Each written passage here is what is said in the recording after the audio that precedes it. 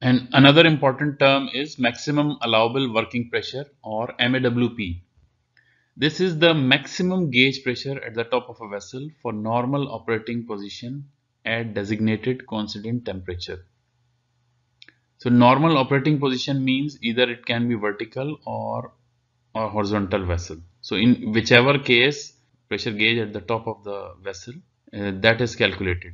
And it includes static head for applicable part. Let's say specifically for the lower parts in liquid service, especially we have static head due to liquid column, which is has the maximum value at the bottom of the vessel. So that is also included in this calculation.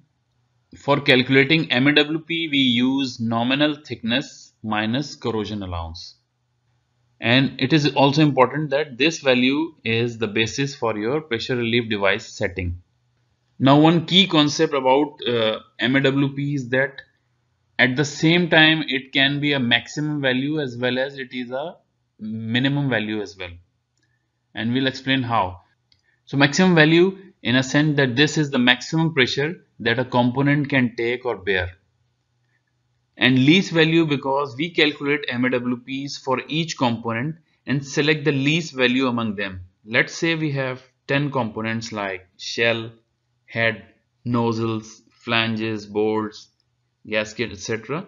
Then separate MAWP is calculated for each component. Let's say MAWP 1, MAWP 2, 3, 4 and so on.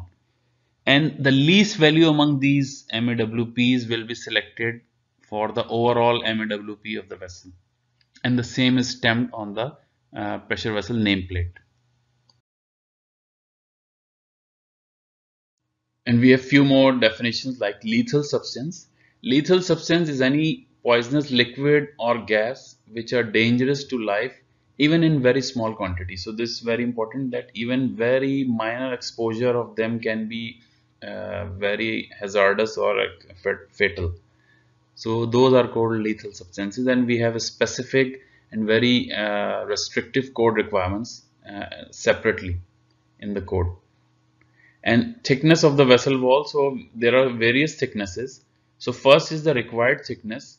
This is the thickness that we compute as per code division calculation formula without corrosion allowance.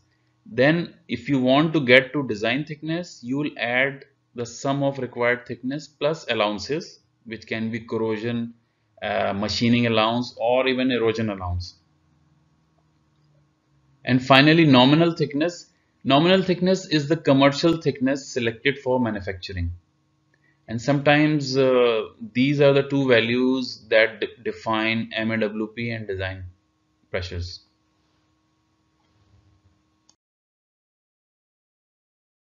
These are common keywords which are very familiar, like construction and vessel manufacturer, but this specific definition comes from the code itself. So construction is an all-inclusive term comprising of materials, design, fabrication, examination, inspection, testing, certification, and pressure relief requirements.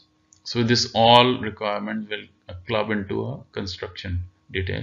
And vessel manufacturer, some of the roles of vessel manufacturer is that he constructs a vessel component in accordance with the rule of this division, that is his responsibility, and he holds an ASME certificate of authorization to apply the certification mark, which for let's say division 1 it can be U or U1 we call it, for division 2 it is U or U2, and for division 3 it is U3.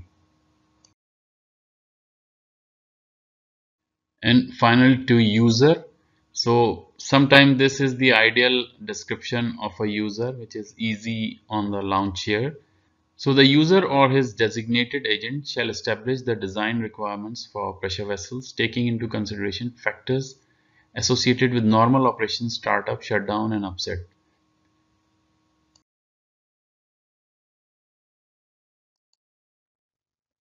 Well, it seems from the picture that user has a lot to say in a lot of design basis points, and these are design basis points, or the points that define how a vessel will operate and what it will be. So user or his designated agent can be licensor or any EPC contractor. They have to define a lot of things like material selection and fluid property comes from them. Operating and design conditions like temperature, pressure, and other factors will come from them. Dimension and orientation. Dimensions can be length, breadth, height, or diameter. As well as for orientation, we can have vertical vessel, it can be horizontal vessel, and then allowances such as corrosion allowance also will come from the user.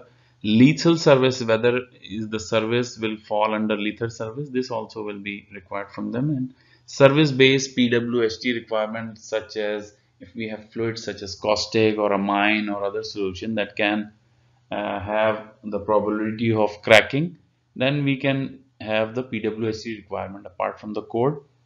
And any upset or cyclic condition, this also will be defined by them.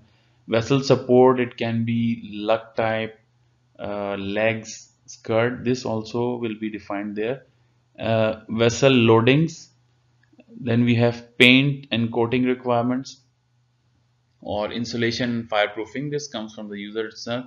And then we have wind or seismic applicable code, this normally comes due to local jurisdiction or regulation of that area. And if code it is not covered in the code, then we can also have ND requirement mandated by the user. And what will be the attachment to the vessel, this all comes from the end user or his designated agent.